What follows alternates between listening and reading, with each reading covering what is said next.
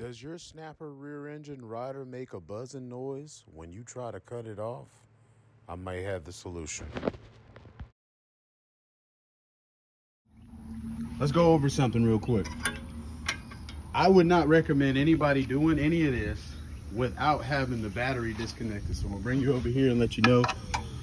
First, before you start on any of this, you want to disconnect your battery, okay? Don't want sparks to go flying or nothing stupid like that. This shouldn't really have to be said, you know?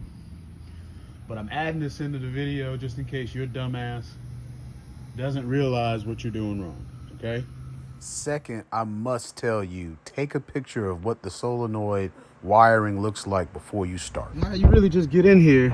I'm using a 13 mil. I'm going slow. They weren't extremely tight. Once you get them like hand tight, I'm just gonna back them off and set them down here. Y'all, it's 95 degrees out. You got to give me a like, share, and subscribe right quick. All right, that's what we asking for. So you got your magneto, your switch, and your power. So we're gonna remove all of these. And whoever put this on took this little piece here so serious. And then you got your ground, which is your starter cable. And then this is your ignition switch, which is a 10 mil. We're gonna go grab that 10 mil. We'll be right back, okay? I know I said grab the 10mm socket, but you don't need to unscrew that nut to get that connection off for the blue wire. Just pull it. All right, this is actually not as easy as I thought it would be. I'm having to pull the reverse lever back to get it out the way. I'm gonna try to do this while filming. And then move my hand out the way. Just to show y'all how we're fighting to get this bolt out. I need to stay level.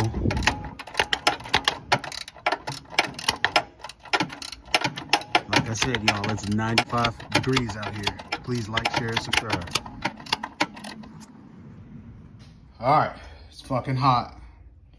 So we got to do this fast. Got the old one off finally. Wanted to show you the differences between the two. You see how the stickers on that side, on the old one, but on this side, on the new one, it shouldn't bother you. Where they choose to put the manufacturer sticker has nothing to do with your orientation of the wires. Okay, so you would hook everything up the same way you took it out. But I just wanted to show y'all the same size. This old one has probably seen way better days. We're gonna go ahead and throw it in now. All right, excuse the noise of my air conditioner. This is gonna wrap up the solenoid video. I tested it, drove it around. I did not get a buzzing after riding on it. That was relief. I don't have everything super tight in here, but it is bolted down where it gave me a ground and I got a good start. You definitely want to bolt it down pretty good to the frame if you're doing the 3-pole, because that's your ground. On this side, I have my black, which is my starter ground, my starter wire. On this side, I have my battery connection. Behind the battery connection, I have the magneto switch, which is the white. And then we also have the ignition switch here.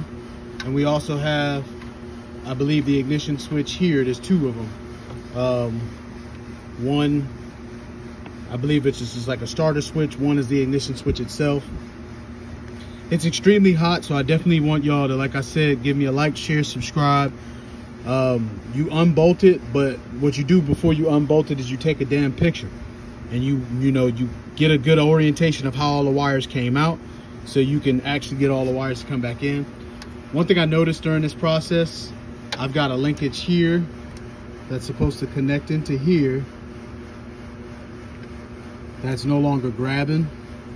I gotta figure out if it's just this boot or if it's something in here.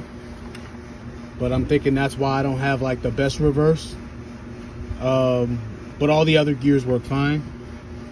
So I want to go over a few other things in the next video, like a total overview of what we had to do to get this going.